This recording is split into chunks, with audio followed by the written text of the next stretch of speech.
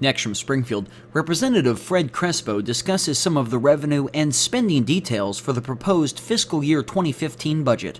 This runs about 8 minutes. Representative Fred Crespo, thanks for joining us on the Illinois Channel. And as we are wrapping up this spring legislative session, one of the really big issue, I guess, that remains is the budget. You were managing, as we tape this last week, any number of spending bills that came to the floor. Tell us what is the process and why this year are we having those spending bills moving to the floor in the manner that they did? Well, traditionally when we work on the budget, we normally like to work on the revenue side first and then the spending. But we got to the point on the revenue side where we couldn't reach an agreement, and I think we were concerned that the clock was ticking. We had to move directionally correct, and we decided that we should at least start working on the spending bills. But at some point, we need to work on the revenue side, and we have 9 days to do that. And by May 31st, we need to reconcile both sides. So that process is still the same. We've just done things a little bit differently. I think our concern was that if we waited to the last second to reach some kind of agreement on the revenue side, if we did, we only had so many days to work on the spending side. And I think we're just concerned we're going to run out of time. And now the spending bills that we did pass last week, again, it's just it's a straw man. I mean, it's something that we have out there. There's nothing stopping us from going back and tweaking these bills this week or next week if we have to. But it just starts the ball rolling in terms of what the process is about. There was some concern that we were going to spend more than we were taking in. That was voiced on the House floor during debate. Yeah. I guess I would be right with the governor having the amendatory veto if the bill came and if there wasn't enough revenue to cover the amount that was passed out of the House, the governor could change the spending level on the bill, could he not? The governor can obviously hold back on when or how the money is spent. He cannot reappropriate it for something else. So I just wouldn't see any value in holding back, because once we give him the authority to spend it, we're very specific as to how or where he can spend it. So it's up to him, I guess. If he wants to hold back, he can, but that doesn't create more money for some of the other programs that he wants. Well, and as we were saying, as we stand here, we don't know right now if the House, or if the legislature, I should say, will pass the extension of the income tax, right. And that would affect the revenue numbers. So when you're looking to spend, you really don't know what your revenue numbers would be next year until we have a determination, I suppose, on the extension or not to extend it. Yeah, just for record, let you know, in the our committee, General Services, we did pass 2 bills. We passed the recommended bill. We also passed a bill based on the not recommended amount.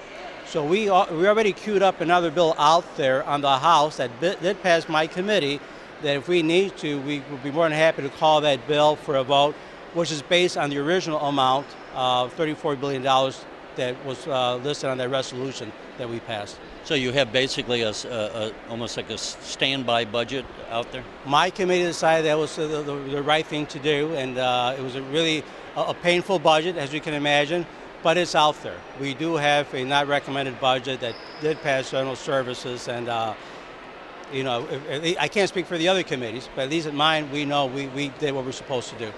Let's talk just briefly. In years past, or in recent years past, one thing that was, I think a lot of people thought was a good idea is the leadership in the House and Senate agreed on a spending level for the GRF, the General Revenue Funds. Right. I think last year it was in the neighborhood of $34.5 billion, Correct. if I remember. Did they pick a number this year, and if so, what was that number? We did pass a resolution, both a joint resolution with the Republicans, that capped our expenses at $34 billion, and that was recommended by the Revenue Committee after having some hearings, and that was a pretty conservative number. And that's where the issue is, right? I mean, the governor came in with a budget of $38 billion, and that factors in a couple of things. It factors in extending the income tax. The value there, as I understand, is approximately $2.1 billion. There's some talk about borrowing from other funds, and there's some other creative ways of getting to the $4 billion, and that's the problem that we have. We don't know if we can count on that $4 billion. So we have 9 or 10 days to figure that out. But we did agree on $34 billion of spending for the next fiscal year. What would you say to those people who say, You know, when you passed the income tax increase, you said it was going to be temporary and it was supposed to go off in January, and now some in the legislature want to change that and extend it. What would you say to those people? Well, you know, it's just for the record, I did not vote nor did I support the tax increase 3 years ago. So I did not make any promises of any kind because I was not involved in that process, number one. But it's a very legitimate concern and question they have. And I'm not saying that I'm for or against it, but you know, things do change year to year. It's unfortunate that the last 3 years we did not do something to prepare for today. I think in my mind that was the biggest problem. We had 3 years to start cutting back gradually rather than face what we're facing today, that we have to make some deep cuts to meet that $34 billion. And that's the sad part, but believe me, I get it when folks are concerned. And you know, when we talk about taxes, let's keep something in mind. Even at 5%, we're very competitive with our surrounding states. If you move it down to 3.75, that's a low income tax. When you look at our sales tax at 6.25, it's pretty competitive. But we collect 6.25, we only keep 5%. 1% goes back to the municipalities and 0.25 to RTA.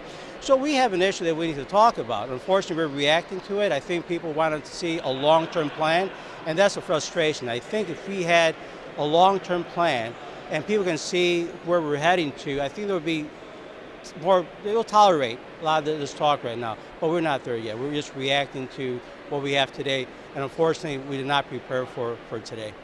Has there been, and we'll let you go, well, first of all, let me just throw out, maybe you just voiced it, but is there anything in general you would say when you know, knowing what you know about how the budget comes together, that when you hear the man on the street speaking about it, that maybe you wish they understood something more about the process that maybe they don't?